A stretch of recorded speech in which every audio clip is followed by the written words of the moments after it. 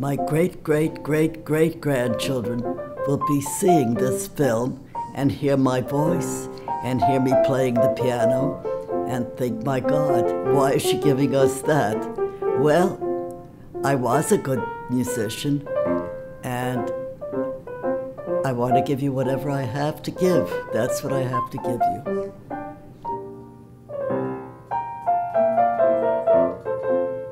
The first thing you learn if you want to be an artist is to see. You have to see where you are. You have to see what you're doing. You just have to see. And if you want to appreciate anything, you have to hear and you have to see. And touching is sometimes good too.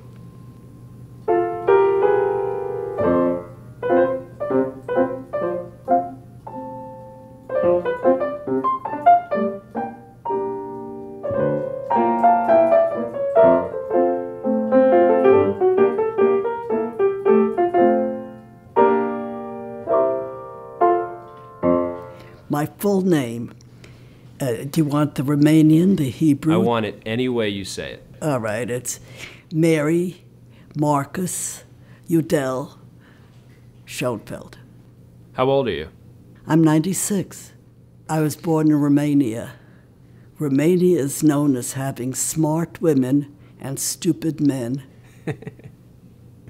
Why? Well, who's ruling the country? The men? Mm-hmm. And they're not doing such a good job.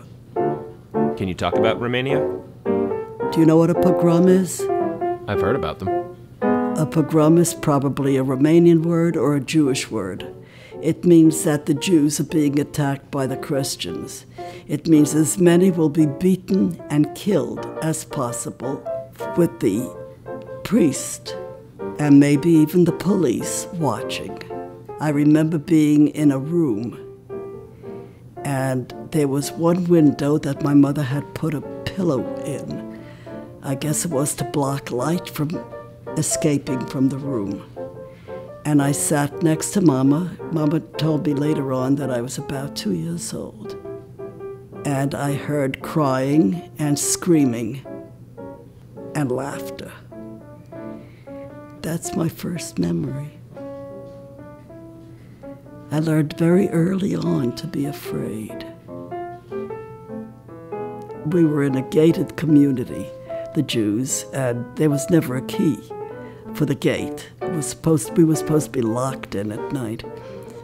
The police and the priests would charge up the feelings of the community at a lecture or at a service, and then they would come and attack. We were waiting for them. We never could leave. There we were, and they had weapons, they had knives, they had anything they could hit us with. The effort was to kill. If they didn't, they maimed, they drew blood. And why not my family? Others. You had family members killed? Sure, there were uncles, there were aunts, there were cousins. They did a lot of slaughtering. It was very easy for us to understand how the black man felt. Here? This country, yes. That's exactly how the Jew felt in Europe. The reason we came to this country, my father never wanted to leave because he was afraid. But we came because my brothers were getting to be the age of being brought into the army.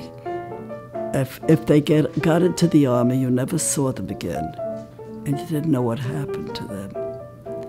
Their effort was to have them change their religion, and if they didn't, they got killed. But either way, you never saw them again. I was 7 when we left. There were a lot of people leaving. I don't think that there was any war fought in Romania, except that the Russians were having their revolution, and they spent a lot of time in Romania. But there was devastation, and I remember when we left the country, there were no railroads because there were no rails. So we had to take trucks to waterways. And you take a boat across a lake or a river, whatever, and then you got out and got into another truck. The whole trip was hard. My mother, for some reason, carried pillows and blankets.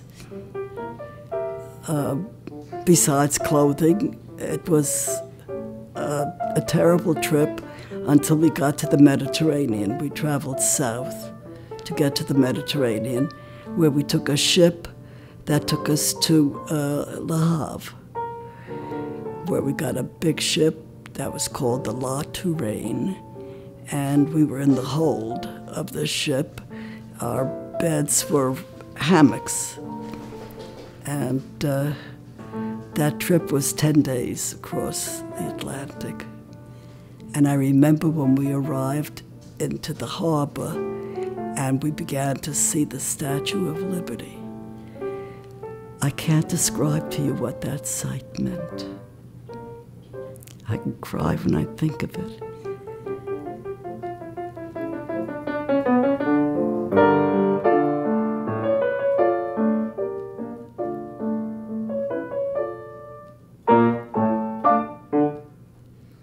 We were stuck in Ellis Island because my brother Henry had an eye infection.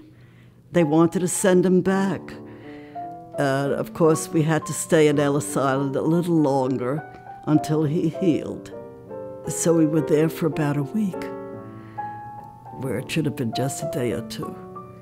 So Mama had the pillows that we were able to sleep on the floor in this enormous room. And that's where everybody stayed. I can't understand how my mother was able to feed us.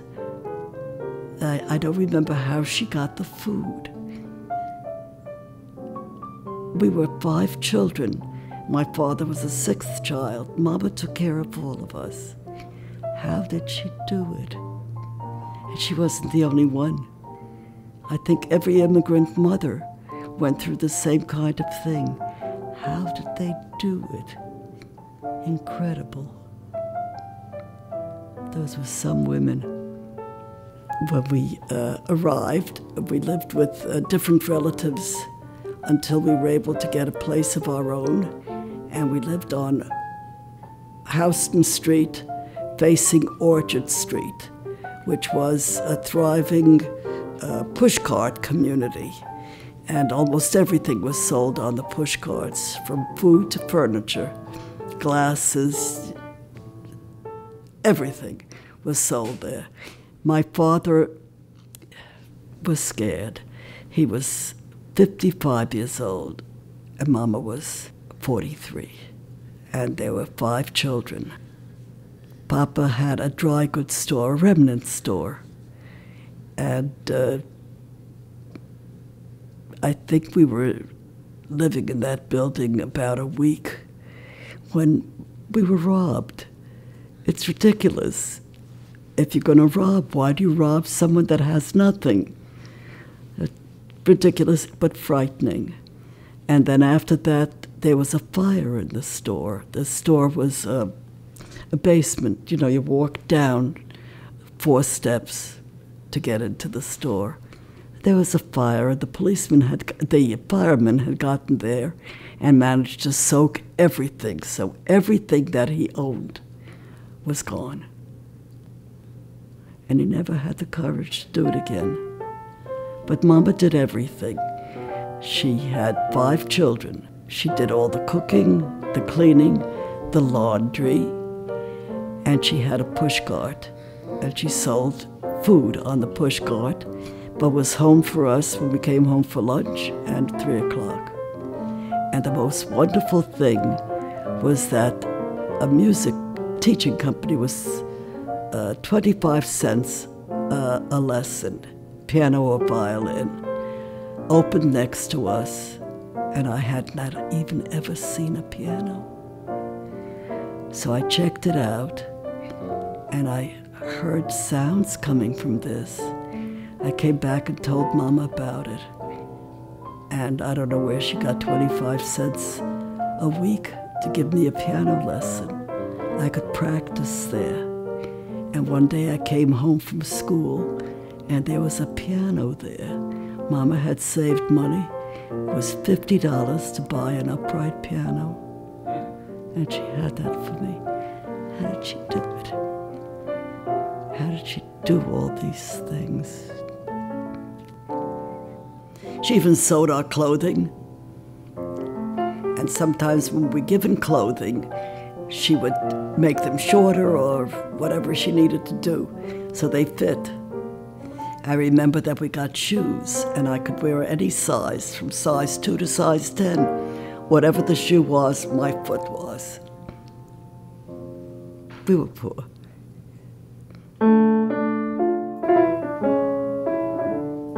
The humor came from my father. And sometimes with that kind of humor, you don't know if you should laugh or cry. It was Chaplin-esque. And from my mother, we learned sharing. We learned giving. We learned no matter how little you had, somebody else had less. And we learned to look for the good things where you lived. She took us to the parks weeknights to hear the Golden Band. She took me to the library. And that was probably the biggest gift in the world, the library. I loved to read. I would go to the library and my mother had said, you start here, you end there, then you start again.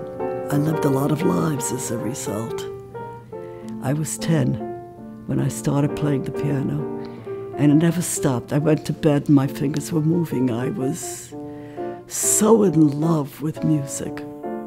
My teachers thought that I was very, very talented and were very happy to have me as students. And they themselves would recommend that I get a better teacher after a while. Of course, we had a problem with the money. I was offered a scholarship to the David Berman School of Music, which was, I think, the only scholarship they ever offered. And we couldn't accept it because I needed car fare. Did you guys have a car? We didn't have a car. Never even thought of owning a car. Of course not. First of all, it was depression.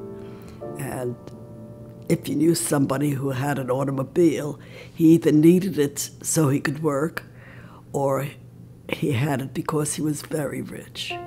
What was your experience with the Great Depression?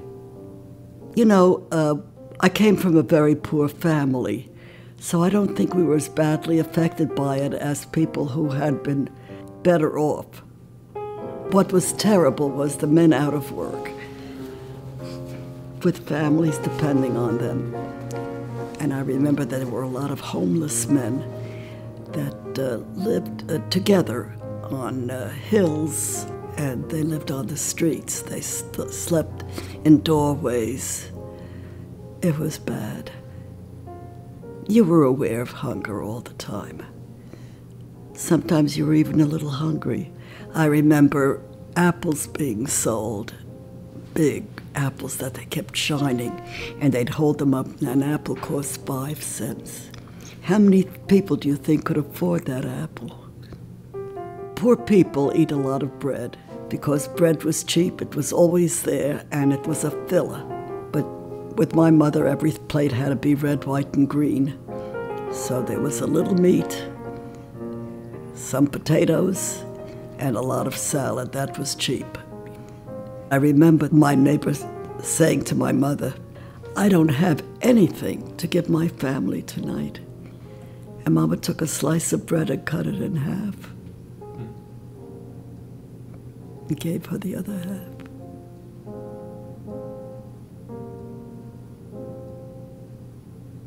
How has the role of women changed in your lifetime? Oh my goodness, quite a bit. A woman was a housewife, and a girl was taught to do housework, to cook, to clean, to serve. And that's changed tremendously, hasn't it? But that's what it was. A girl went to work so that her brothers could go to college. Girls didn't need it because they were going to be doing cooking and cleaning and taking care of a man. My father was a scholar. which meant he didn't work. I worked so that I could help in the family. Doing what? When I was 16, I had a job playing in a Chinese restaurant on Saturday nights. I played, the songs of the day, and I was good. I was a model, a dress model for Hattie Carnegie, a very fine store on Madison Avenue. And so I had very, very beautiful things made to fit me. I wasn't tall enough to be a model, so whatever was made for me was also given to me. What were they going to do with it when they were finished with it? So I had these beautiful dresses. I remember one dress, a dark red dress. The skirt had fur hem, and the sleeves had fur. And I wore that with sneakers. Sneakers cost 50 cents a pair. They were my own. I remember when I first started to date, I had a date with a guy who had a roadster. Imagine that. And the date consisted of my sitting next to him in the roadster with the top down, getting my hair blown always, and driving 90 miles an hour on Pelham Parkway. My father didn't allow boys to come into the house, and they had to come in the house or my mother wouldn't let me go out with them. So it was a fight as to who got to the door first, my father or me. If he got there first, forget the date. But I would get there as quickly as I could. Funny. He just never thought anybody was good enough for us. At least that's what he said. Well, I was out on a date. I was 17 years old. We didn't kiss in those days.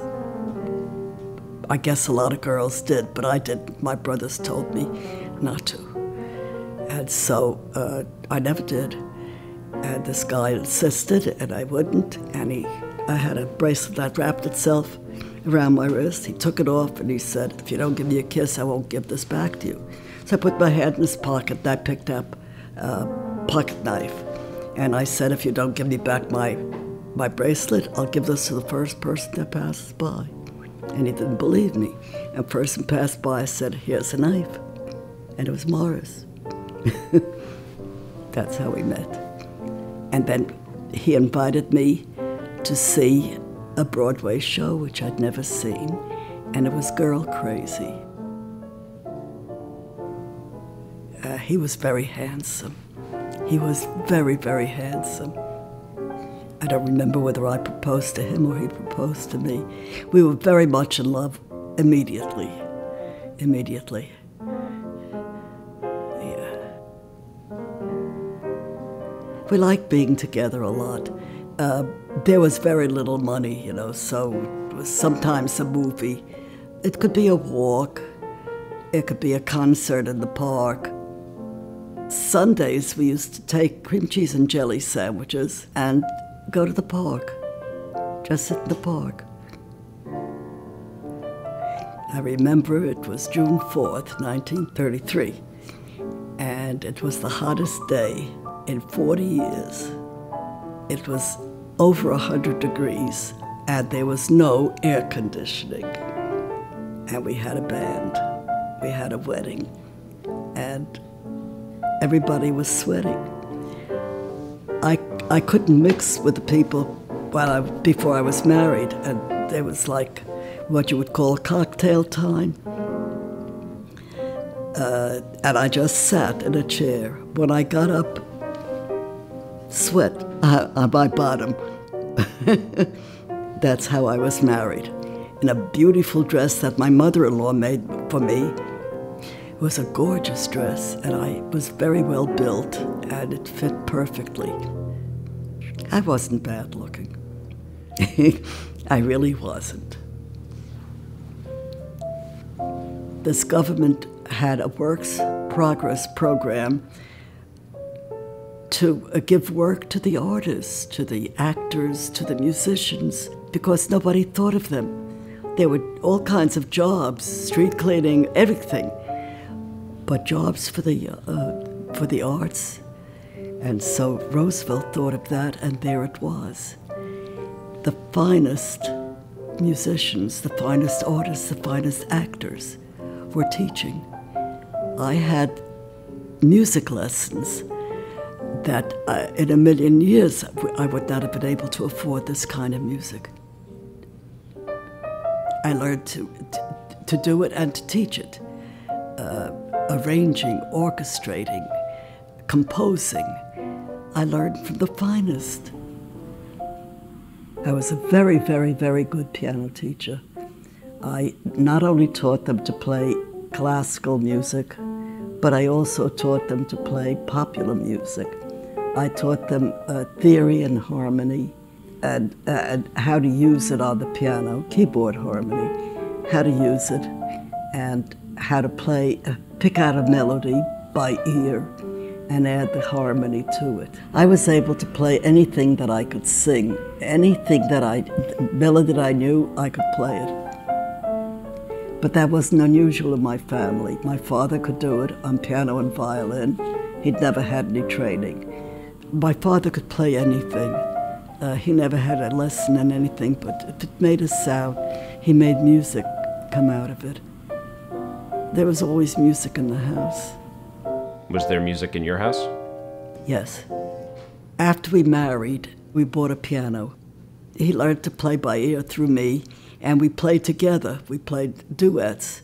I played the harmony because I had a better ear than he did. He wanted to play the accordion, and he was very good at it. I could have been better at it because I was a better musician, but I stayed away from it. I didn't play it. That was his. But he loved music. That's what really brought us together.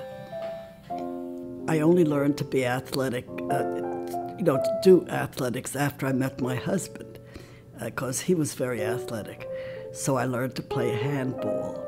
We would go to the Catskills for a summer vacation. They had handball contests for men and women. The winning meant that you had a free weekend. Everybody knew if we were there, we were going to win. After a while, they would not allow us to enter the contests.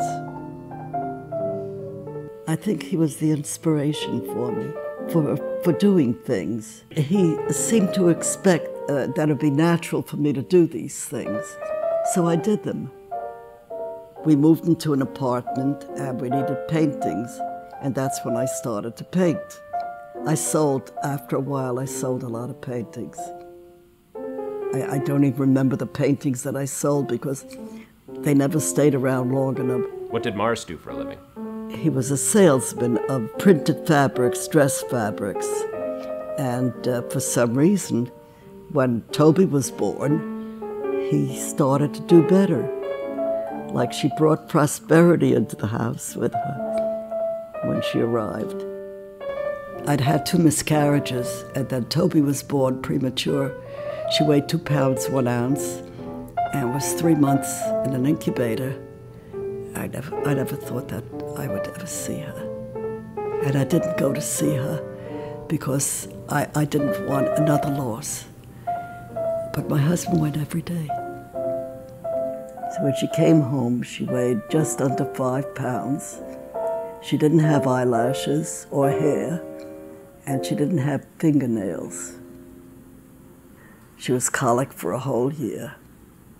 People were very moved by her because she was so little and she'd been premature.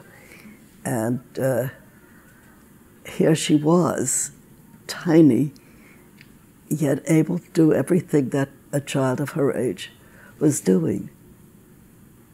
We learned a lot from her. Oh my goodness. I was in the kitchen giving Toby her dinner, I think, and I had the radio on. And Toby started to cry because everything about me changed. Morris was home, and I called him. I called him once, and he came running in, and we listened. It was terrible. It was terrible. We didn't know at what age they would stop taking men. Morris was very young, and we started to worry because we had a child and we didn't have much money. And then they decided they were not going to take men with children. And we had the child.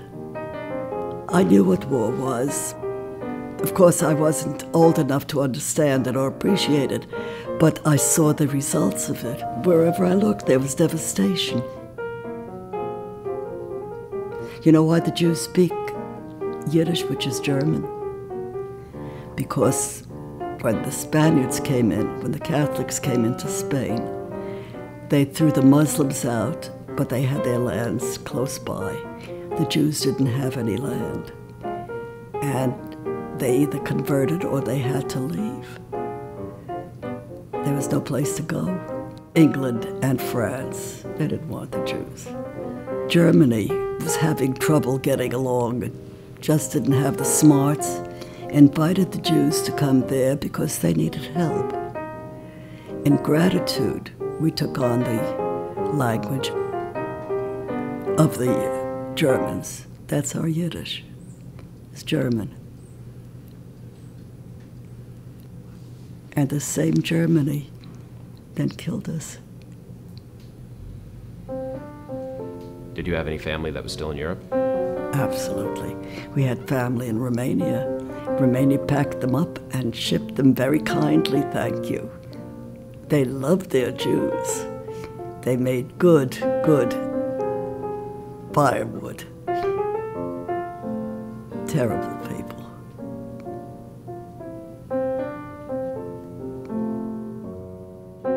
Tell me about Judy. It was so easy with Judy. She ate when you gave her food. She slept when you put her down. She was just good. At one point, you were hospitalized? I had tuberculosis. My children were 2 and 4, and I was in a sanitarium for 3 months. Did you tell people about it? No, you couldn't, because my children wouldn't have had anyone to play with. They were afraid of it. You could not talk about it. People were frightened of it, because people were dying of tuberculosis. I wasn't afraid of dying, but I was afraid of the loneliness. I can be alone easily. That's not loneliness. But being afraid to talk about what's happening is lonely. And I couldn't talk. But luckily for me, they discovered a medication for it. And so I was fine and never had the problem again. When I came home from the sanitarium, I was there for 3 months. I had to be in bed. And I remember that every day I do a picture of Judy from a photograph. And it looked the same every day. And I had a guitar. Toby was the one that sang. She was very, very musical, very musical. I mean, she just didn't sing nursery rhymes. She was singing symphonies. And she would hear what was on radio. I always had WQXR on. So I had classical music going all the time, and that's what she was singing before she could walk. What you have in your home is what your children pick up. You have paintings in your home, your children are going to paint, or they're going to buy paintings. You have music, they'll have music. You have books, they'll have it. Whatever they're brought up with, they'll have. Toby was a wonderful musician. Judy was always dancing, always dancing. And she would watch dancers on TV and then do the same thing. As a matter of fact, I took her to a dance recital with Maria Tallchief, who was the prima ballerina of her time. And when she came on stage, this little girl stood up and shouted, "I can dance better than that, and I never had a lesson in my life." That was my kids. All parents do the best they can, and if the children are successful in what they're doing and their talents get a chance, that's pretty good. So I was very lucky. I had really great kids and a great husband. He had one way of looking at things, which made it easier for him. What was the right way to do things? So there was no question about what he does, how he thought. It would come to him quickly. This is the right way to do it. This is the honest way. He was in business. He never signed a contract with anybody. If he gave his word on something, that was it. Everybody else in that business, it was a tough business, signed contracts with lawyers. He didn't have to. I remember he was playing golf one day, and this was told to me by one of the people playing in the game with him. When they took the score at the end of the hole, and he was asked what he had on the hole, he gave them a whole number more than they thought he had. And they said, "You're making a mistake." And he said, "No, I'm not. I lost the ball. I had to pay for it." And they didn't realize that he had lost the ball because he was there, they were here. But that, he was very, very honest. Everybody trusted him. That's a great talent. That's a great gift.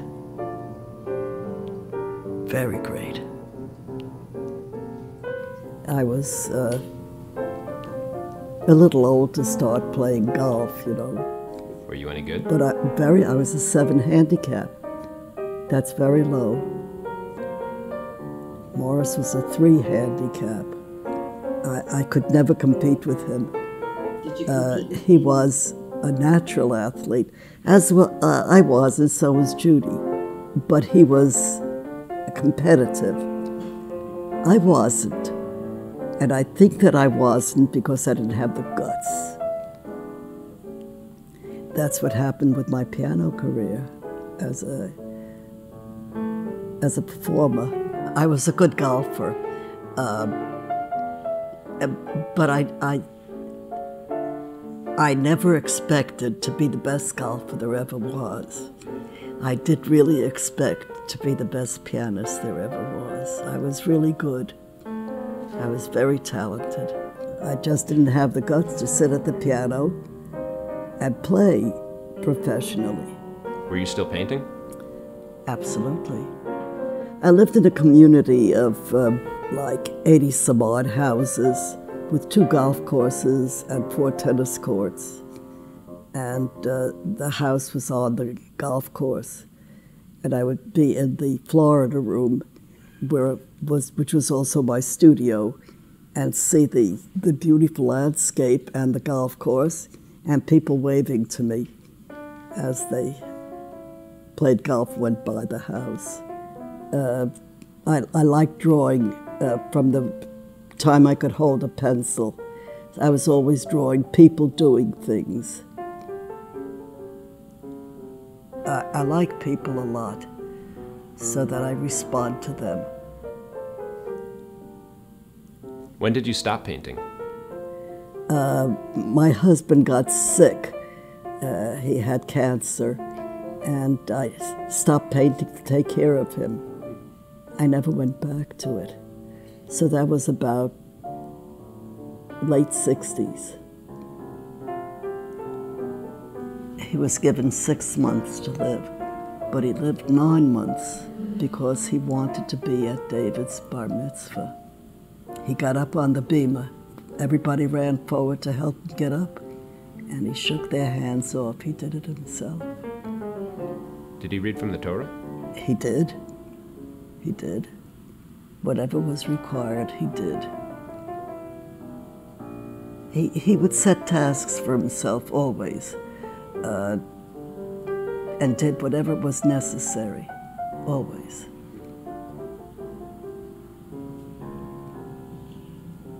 The big thing that was hard to handle was my husband dying. I had never been alone in my life, and suddenly I was alone. It was hard to be alone because, you know, I was afraid of the dark, and I was alone in the dark every day. That never left me. He died in great pain. And I was happy when he died and sad when he died. I've never stopped missing him. Although when I was 76, I fell in love. I met Paul, and we got married. And I had a wonderful romance for 17 years. And he was nearly 6 years younger than I was. Impressive. He was a wonderful, wonderful man. Brilliant man. He was a remarkably good traveler. I had traveled before he came on the scene, but it wasn't the same. It was really not the same. He died only 3 years ago.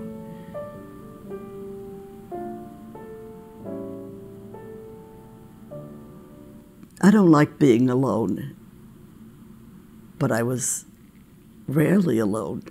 I came from a household, and I married. I wasn't alone, and it's only in the last 3 years that I was alone, but I'm with my daughter, who gave me a home. How do you feel about that? Very grateful, very grateful. Do you still feel independent? Sure.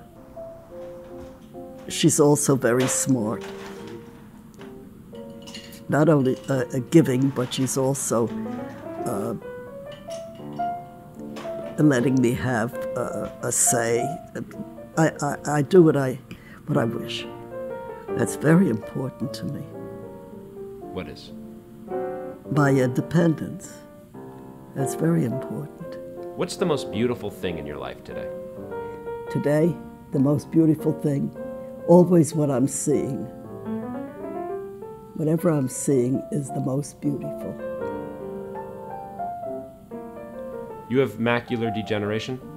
I have macular degeneration. What is it exactly? I don't have direct vision. I only have peripheral vision. I look at you and there's a hole. I can't see your face unless I look up, so I'm looking there, but I see you peripherally. The direct vision is gone. He didn't have one decent feature, but altogether he was gorgeous. So how do you see? Very handsome. To see is not just that your eyes are open and they can take in a vision. It's being able to really look so that you could learn about it. That's seeing. So how can you tell if something's beautiful? The only way to answer that is not intellectually, but sensually, because beauty is not intellectual, but sensual for me. So that when I look at something, it's an excitement, it's a love, and it's moving. It moves me emotionally. I can tell because it pleases me, and I want to keep looking at it. I find it interesting and beautiful. This must get really annoying after a while. No, I'll adopt you. I never had a son. I'm lucky to have vision. When you reach really old age, there has to be gratitude that you're there to see it. I'm around to see what my great-grandchildren are achieving. I'm very lucky to be a great-grandmother. I don't know that I'm very good. I try. I have unusually good grandchildren. All of them. They are very unusual. They are so good. They're smart. They're talented. and they're kind. They're wonderful. 96 years. What was the highlight? My marrying Morris and my children. That's the highlight. What you leave behind is a little bit of yourself. And these are what are called genes. And that's a highlight. I'm very lucky. I still have my head.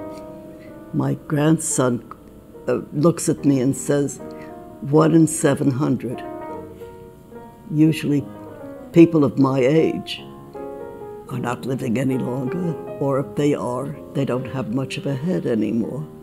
But I can still think. So I'm very, very, very lucky and grateful for that. Good genes, I think, right?